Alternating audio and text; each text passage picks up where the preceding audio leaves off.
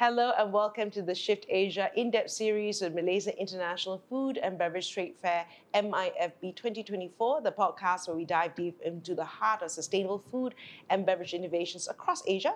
My name is Frida Liu, and as we build up to MIFB happening in Kuala Lumpur from July 17-19, each episode will shine light on the pioneers who are reshaping the industry. So whether you're a business owner, a food enthusiast, or simply curious about the future of food, join us as we uncover the taste of tomorrow, today. Today, we're focusing on a pioneering avocado smoothie business that exemplifies the zero food waste concept by repurposing every part of the avocado, and discover how they're transforming the discarded avocado pits and skins into vibrant natural dyes for clothing and accessories, so beyond smoothies, right? So we're going to learn how this business is blending nutrition with fashion in a bid to promote sustainability in two distinct industries. I'm here with 𝐻𝐚𝐬𝐿 from Avosome. So very nice to be speaking to you, Chai. And I know you are also from Borneo, from Sabah as well. Exactly, right? yes. And I want to find out, there's so many things to look at in terms of sustainability. Why avocado of all the fruits?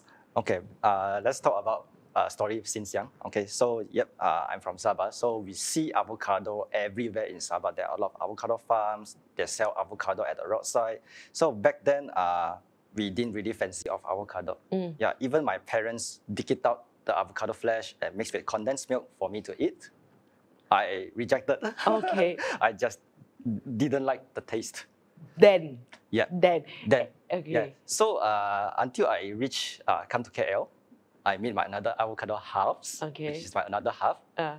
Okay, so we met Australian avocado. So yeah, we were very reluctant to try, but then have to listen to her lah. Okay, and it's so funny, right? Sometimes we take it for granted. When we have it in our backyard, we never appreciate it. So when I go to Sabah, it's like, how can people, it's like it's everywhere. I was so happy and so affordable as well, right?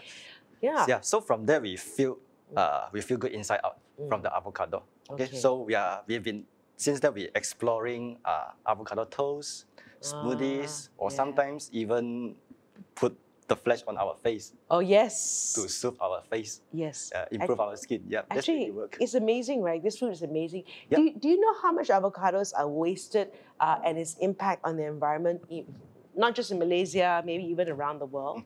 Okay, in Malaysia alone, there are about 3,000 tons of avocado imported, be it from anywhere in the world, from around the world, like California, Philippines. There were 3,000 tons imported to Malaysia every year. Right. So about 20% of them are wasted. Wow. Yeah, why wasted? Because mainly surplus. Why surplus? Because they are perfectly imperfect. Okay. Yeah, as in very odd shape. Right. Dark skins. Okay. Scars. Oh, like this, To me, it's fine. Okay, anyway. Yeah, but to people, especially the retails, they have to filter out. Yeah. Yeah, so that's why all this will be returned to the supplier, and supplier couldn't get rid of it. So in the end, it's going to the landfill. So we know food waste is contributing to greenhouse gas emission. Right. And you're talking 3,000 tons, 20% of 3,000 tons? 600 tons. Wow, okay, that's... So imagine you bought 10 avocado from the supermarket and 2 of them are wasted. Right, okay, so imagine that picture, right? Yeah. Now, so your avocados currently, the one you're using largely from Australia? Yes, we are currently using the avocado from Australia because of their consistent quality and consistent supply. Okay, so and right now your main product are brownies and smoothies, right? What else do you do? Okay, we also repurpose the overripe avocado into natural handmade soap made from the local enterprise called Sopan Santun. So we work together. We have this idea to repurpose avocado flesh into soaps, which also soothe our skin, moisturize our skins. Okay. Yep. So this is a collaboration with them. Yep, this is our collaboration. Yep. They also do with other themselves, but this is a collaboration with Avosome. Yep, that's right.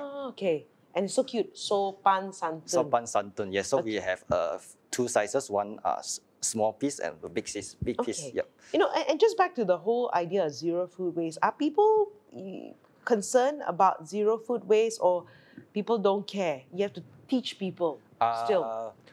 We have to work harder to keep on telling story. Okay. Yeah. So let me share a story. Like 2 days ago, we were in a community market. So yeah, I showed this auntie.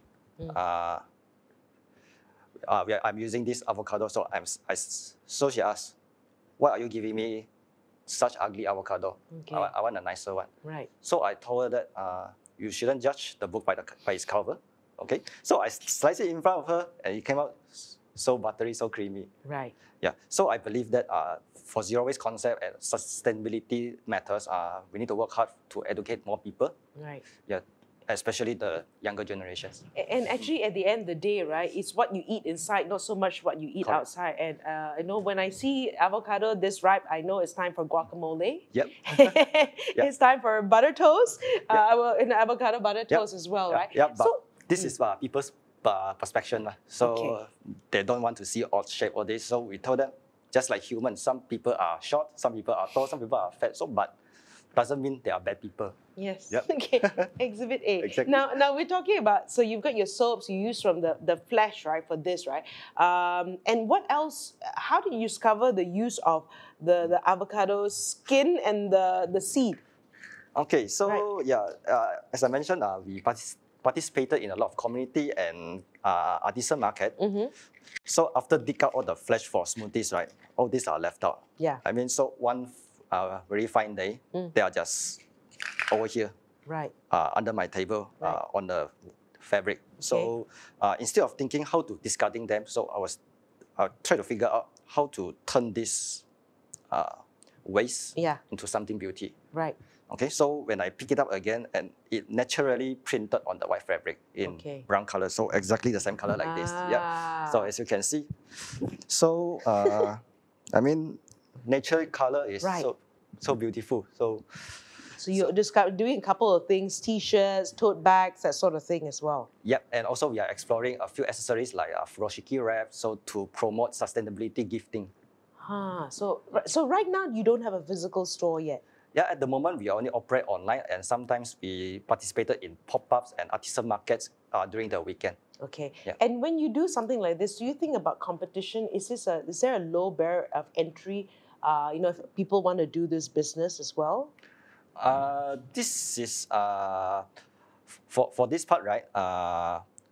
It's all about how to plan and executing. Right. I mean, if you can access to the supplier selling avocado, you definitely can do business. Okay. Okay, but then it's all about how you manage it, how you manage the inventory. Especially, right, avocado is so fragile. They cannot keep in the fridge for more than 5 days. It will go overripe. So you all this have to manage really carefully. And I wouldn't say it's a low barrier also. So executing is the part. Okay. Yeah. And then so right now you are people can go to your website and then they can get everything. They can get what do you sell on your website? Largely the smoothies or all the other products as well? Yeah, everything is on our Instagram.